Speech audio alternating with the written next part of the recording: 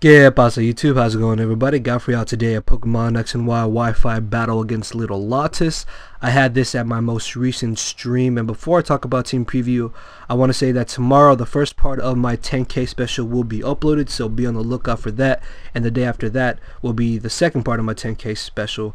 Also, happy early holidays, everybody. Hopefully everyone is enjoying their break.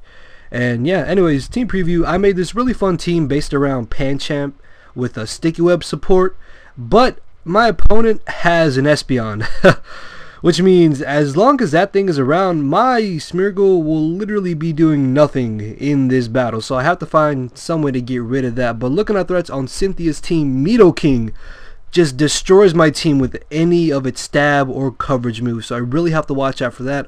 Also, Crawdon could be a problem if it turns out to be Choice Banded or Dragon Dance, because I really have no form of priority outside of Aqua Jet on my Azumarill, so I gotta watch out for that. Then Dragon Dance, Dragonite could sweep through my team, especially after 2 of those, so I really have to watch out for that. So she does have quite a bit of threats on her team. But I'm going to be leading off with my Excadrill, expecting her to want to lead off with the Espeon, thinking that I would want to lead off with my Smeargle, but no, she actually ends up leading off with the Rotom, and knowing that I would speed defensive Rotom, I'm just going to stay in and go for the safe Earthquake, but she turns out to be offensive, knocks out my Excadrill with the Hydro Pump, and turn 1, this is really not going well for me. So expecting her to be locked into Rotom, because normally any form of offensive Rotom is either Scarfed or Specs, I'm going to bring in my Salamence, knowing that this is my perfect chance to get up 1 Dragon Dance, because I was really positive she wouldn't switch directly into her Dragonite, so this way I'm guaranteed to knock something out on her team. As she brought in the Arcanine, she's just going to go for the Extreme Speed, which does a pretty good amount of damage, and I wish that I had Roost on the Salamence, because if I had Roost on this Mence, this would have been just so much better for me, but I do just go for the safe Earthquake, easily knocking out the Arcanine. I'm at +1 speed and +2 attack, and you would think that my Salamence can just sweep through her team at this point, right? No, she has his Dragonite, which even though I am at +2, I really do not want to risk the fact that she could possibly live a Dragon Claw, and I know Salamence will definitely be a major help later on in this battle. So I make the safe switch into my Azumarill, as she then goes for the Earthquake, and I go for the Play Rough. Obviously, because his Dragonite was in multi-scale range, she's going to be able to live this hit, as it turns out that she has the weakness policy. So this thing is sitting at +2 attack.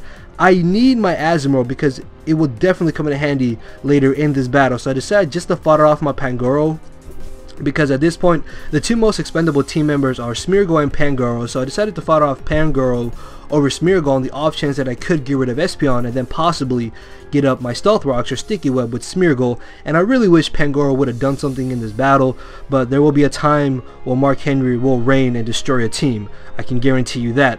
So I can get a free switch back into my Salamence. Nothing on our team likes to take a Dragon Claw, so I'm going to go for the safe Dragon Claw, because I do not want to mess around with this Dragonite, and as I said, nothing on our team will take the hit.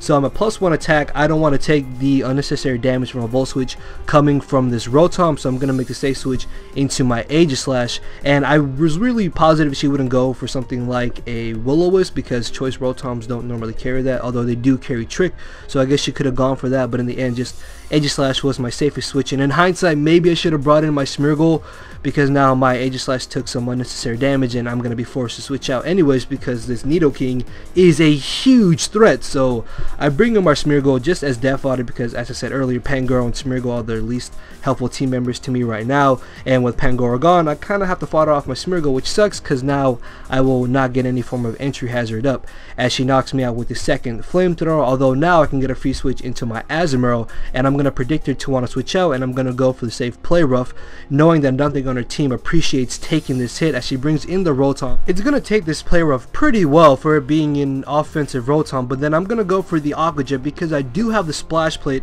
Unfortunately, even after the boost, it's not going to be enough to knock out this Rotom, which sucks, because having this Azumarill for Aqua Jet would have been really nice to get off that extra damage on Espeon and Nidoking. Unfortunately, that is not the case, as she knocked me out with the Volt Switch, and she's going to bring in her Nidoking. At this point, my last 2 Pokemon are my Aegislash and my Salamence. Unfortunately, I make the worst switch in that I could have made, and I bring in my Aegislash thinking that this was a Choice Specs Nidoking, because she hadn't been switching up moves. So by forcing her to lock herself into Flamethrower or Earth Power, I could bring in Salamence and go for the Dragon Dance, but then I come in and just go straight for the Earthquake, thinking that she would go for the Ice Beam. So just Ah, that was so stupid of me, losing my Aegislash for literally no reason. But at this point, I still have a chance to win this battle. So I knock out the Nidoking as she brings in the Espeon. Espeon is faster than my Salamence, but I'm very positive I can live any one hit that she wants to go for. So I live the Psyshock and I go for that Dragon Dance.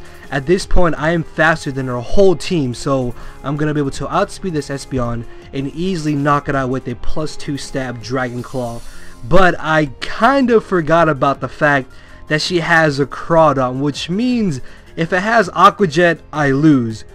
And she does have the Aqua Jet, and she's going to be able to knock me out. Above that, to rub salt in the wounds, she gets a crit, and that's going to be the victory in her favor. So in the end, I was kind of fighting an uphill battle and didn't quite make it, but it was really fun. I did enjoy this battle. Hopefully you guys enjoyed it as well.